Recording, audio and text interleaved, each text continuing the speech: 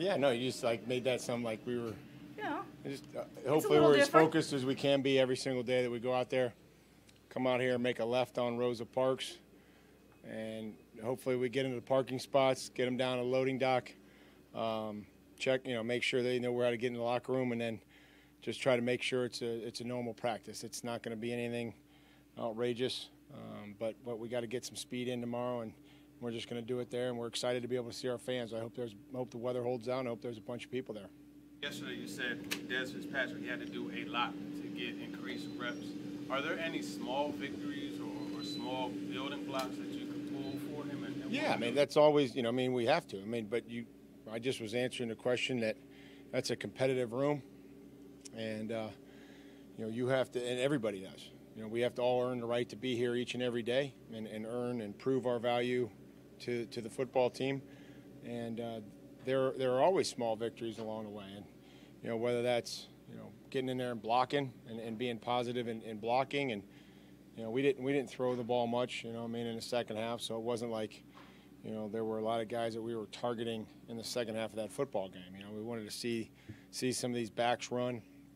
And, I'm hopeful that Dez will continue to develop and continue to work and keep fighting and try to earn a spot. And it's like everybody else. Motivate guys like that, Mike? When you make a comment like that, is there a little bit of calculation, or is it? No, I was just, if we got to inspire them to do their job better. We don't have to motivate them. This is, pro football. So we're going to try to teach, to develop, and inspire them to do their job better. And I know that we're doing that. We're teaching them, what's required of us. I think that he's got a lot of guys that are showing them what's expected of our football team and the players and staff on our football team. You expect to take a look at Fulton.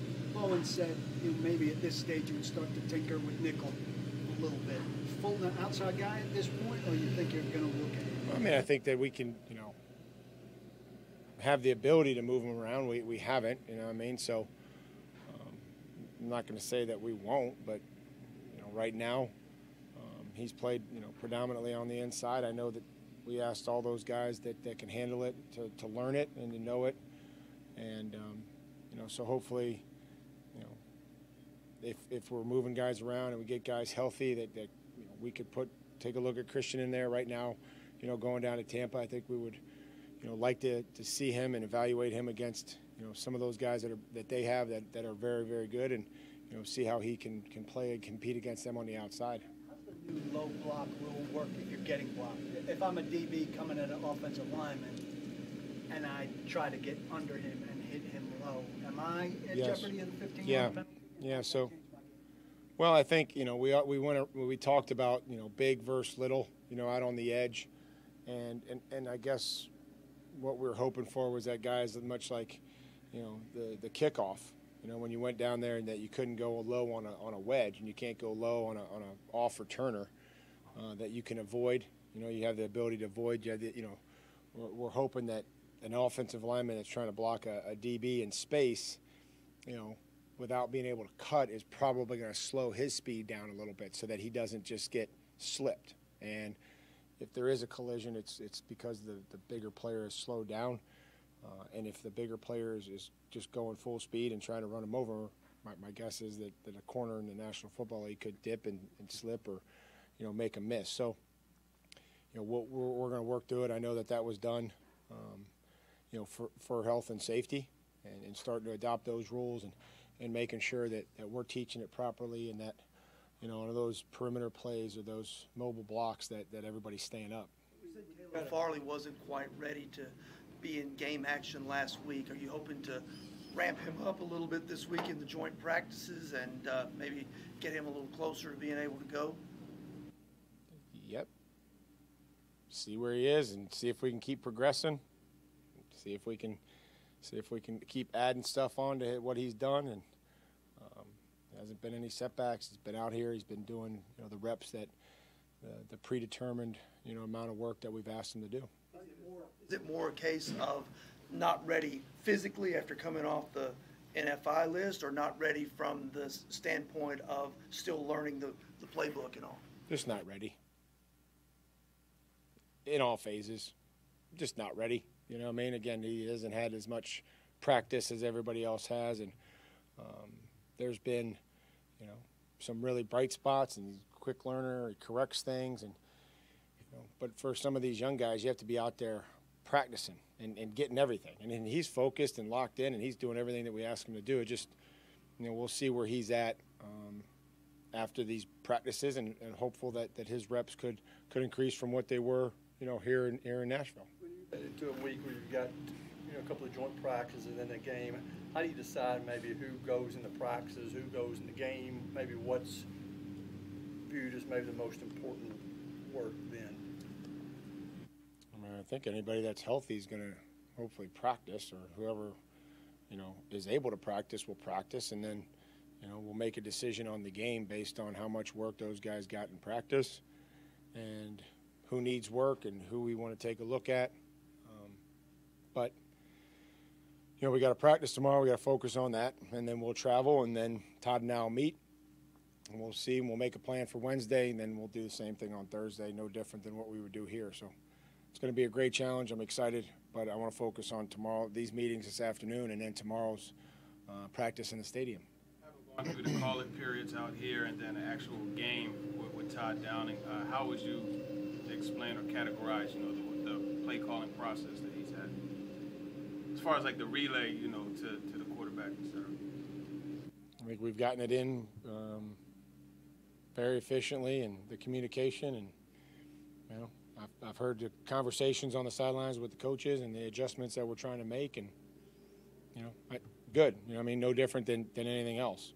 What should fans expect from the practice at the stadium tomorrow night? Hope everything that we talk about here in St. Thomas is that we're finishing, that we're able to stay on our feet, that we're playing fast, be some team periods, and all the stuff that we do here, and just the efficiency and urgency in which we run practice, I think, is important. That there's a good flow to practice, and they'll see that. I hope that our players recognize that the way we practice is very similar to the games, and that the situations that we cover in practice do, in fact, come up in the game. Moving some of those DBs around a little bit earlier, would you like to get Elijah some snaps at safety as well? Is that? I'd like to get Elijah just snaps, so wherever they are. And then just to follow up, Coach Downing, what are some of the things that you like that you've seen from him, in this time? I think he's well prepared. I think he's intelligent. I think he's got a good relationship with the quarterbacks. I've watched him and Keith work together. Keith's an integral. Keith Carter's an integral part of our run game, and how we, plan that and how we design that. I felt like they've worked well together. I think anything that I've asked him to do, that he's relayed that message on to the offense, or he's carried that message over, or to the coaching staff. Today was, a different day for us. We kind of broke up individual, and I'd asked those coordinators to make it an emphasis that those drills were about conditioning and fundamentals, and that, I felt like after those periods, those guys were, going pretty good. They got out what I asked them to get out of it. Mike, what have you seen out of Sargent so far in camp to give him the look you gave him on Friday, and then how did you kind of rate how he played in the game? Well, Makai's, he goes hard. He went so hard the first day to a point of exhaustion, and he was cramping up and everything else, and so we lost him for a couple days, and we'd asked him, like, we ask you to go hard, but you don't have to go, that hard. You're the only running back that was here. So he takes coaching. He runs hard. He hit the hole hard. Covered a kickoff, and did well. And that's kind of what I felt like he deserved the right to get carries, just like all those other guys. When he's an undrafted guy, does it kind of take something like that to get the head coach's attention? Well, it takes running down on a kickoff and running over somebody and making a tackle on the 16-yard line. It's a good place to start. You guys got no juice on a Sunday. See you guys. Good luck. So, boys, juice it up a little bit, huh? All right. Let's have some energy when we're doing this thing. A little more juice than Vrabel, frankly. What's that? Well, ask a good question, and maybe I'll tell you something good. Maybe that neon hat might need a change, huh? We can all see you, Paul.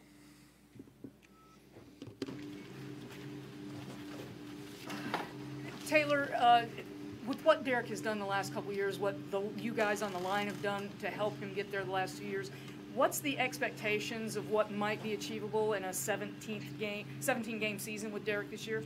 My job's not to give predictions. You know, the last 2 years, 3 years, the success that Derek's had says a lot about him, says a lot about the progress of our offensive line. But at the end of the day, like, this is 2021 now. Like, things could go the exact opposite direction we want them to go. It's our job to make sure that when we're in practice, we guess the beach is down there.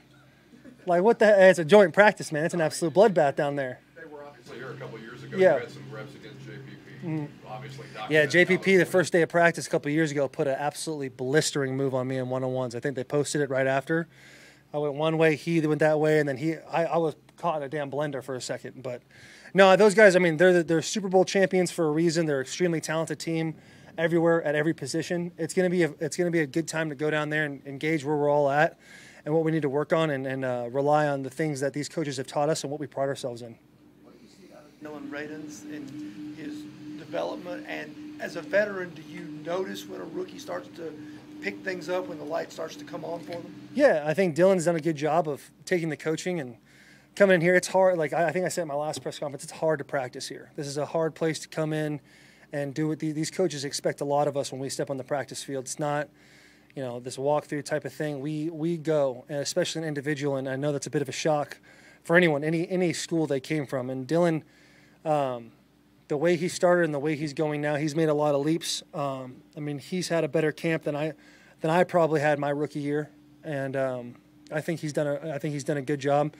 We all got to grow and improve, and that goes for me, Roger, Ben, everybody, and Dylan's one of those guys too. I think, you know, he's done some good stuff, and he just got to continue to keep going. This is it's hard to play in this league, but it's really hard to play a full season, and you get late, especially your rookie year. You get in that week 13, 14, those types of things.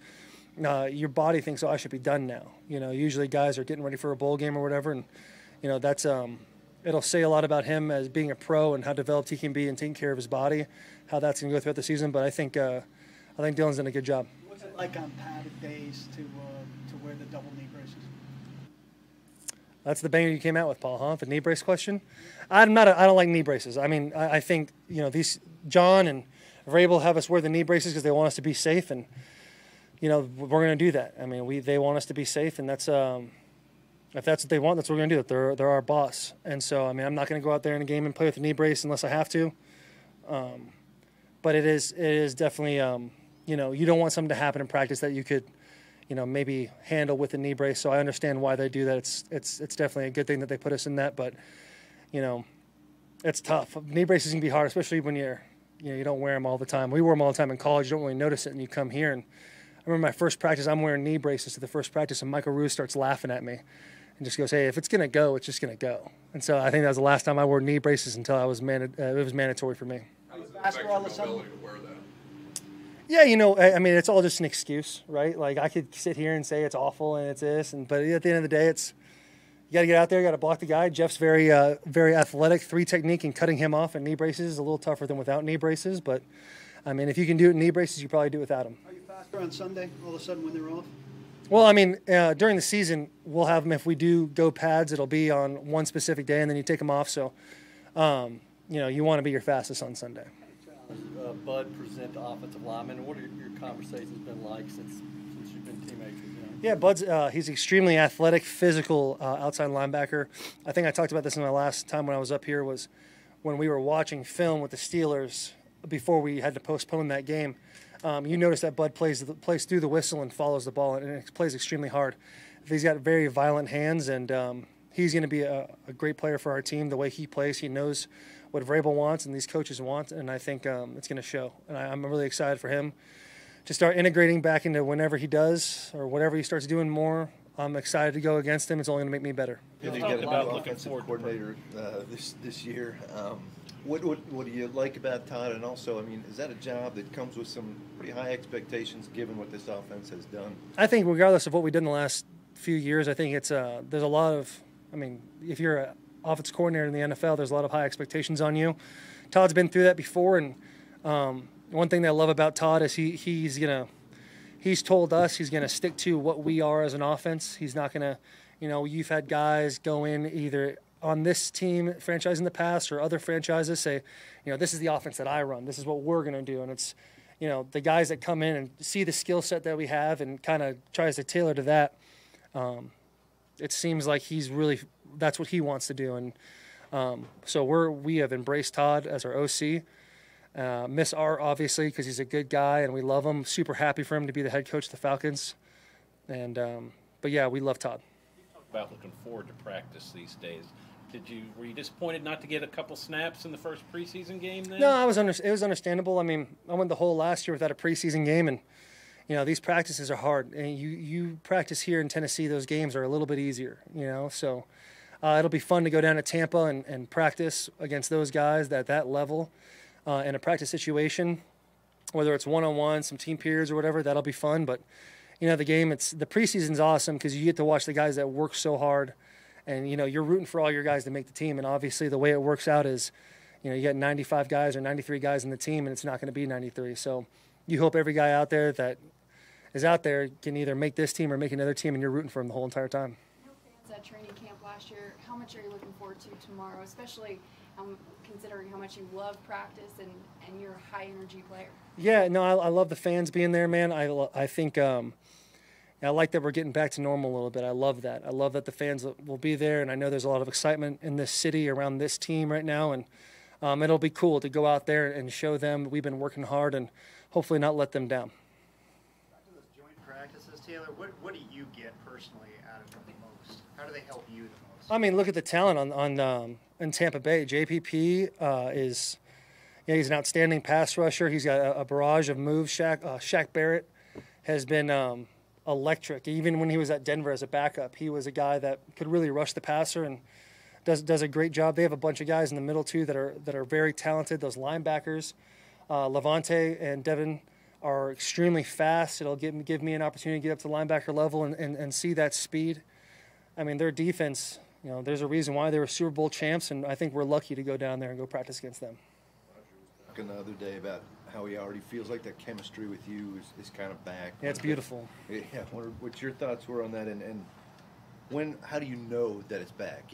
I think he mentioned maybe like hitting guys at the same time. What in your mind? Yeah, I saw his answer on that when he's talking about us hitting in combination blocks and hitting at the same time, not him hitting and me hitting or vice versa, being on the same page of that. Roger and I have our own language that we use, whether it's a pass play or a run play. Whether I'm making a fake call or a real call, Roger knows what I'm doing. And those are the types of things he's talking about. Passing off games is a very difficult thing to do in the NFL, especially when you're on the man side. And, Roger's an extremely athletic and strong individual, and he brings a lot of energy to practice, so it's great to practice with him. But, the more individual, the more reps we get together, the better we're going to be. And I think he and I are very excited to play a full season together finally, and I've definitely not helped out with that the last 2 years. Thank you. Appreciate it.